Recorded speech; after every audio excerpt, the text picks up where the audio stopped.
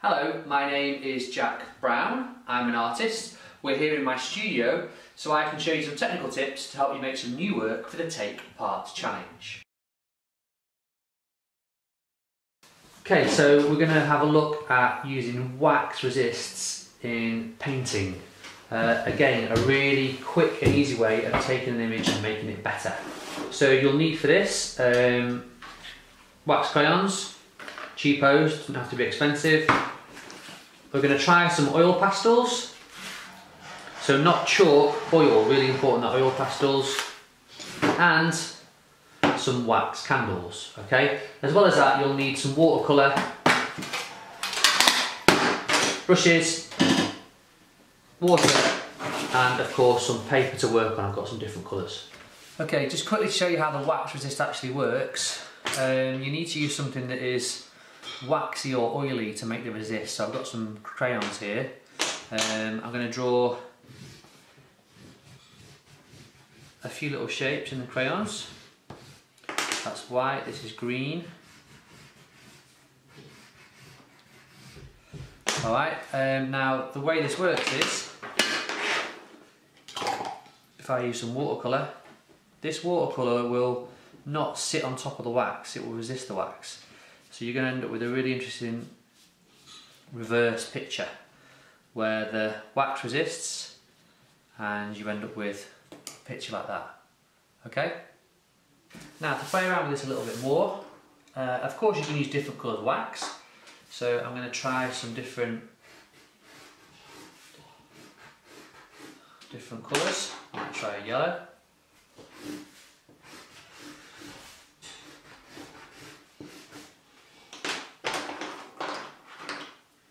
Green.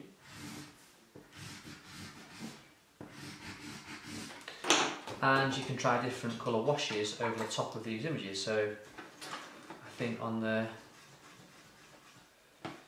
yellow one, I'm going to try some red. Works pretty well. On the blue, I'll try a bit of green. Nice. And then I think I'm going to try a really, really dark black on the green.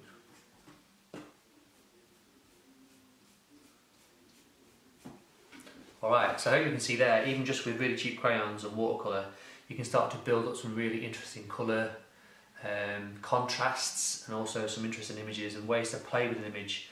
Maybe even evolve an image a few times until you find your colour combination. Now another thing you can use, a candle. Try and use the edge a little bit, so it's like a drawing tool. I'm going to do a few experiments here.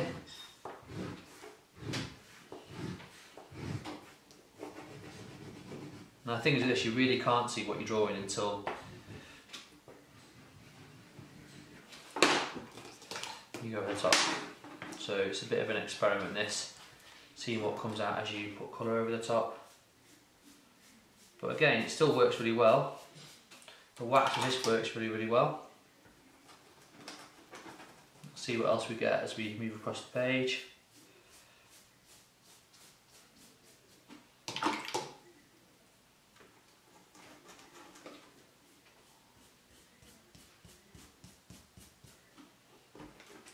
This might start to spark some ideas for you, but again, a really simple technique to start to build up interesting images.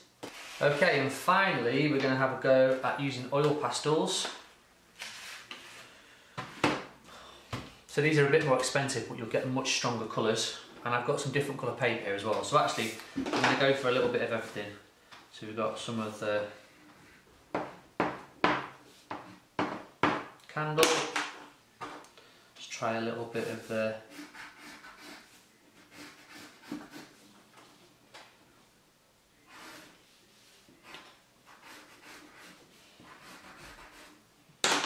little bit of this.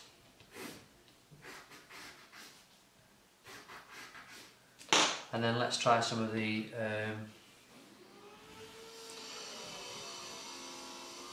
So these are the oil pastels, and as you can see, you do get really strong colour with these.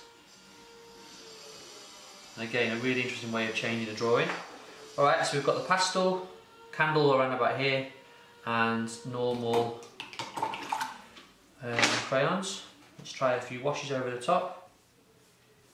Pastels work really well. Really strong colours. Candles somewhere, there it is. Let's get a bit more red. I like this red actually. Let's try it on this colour.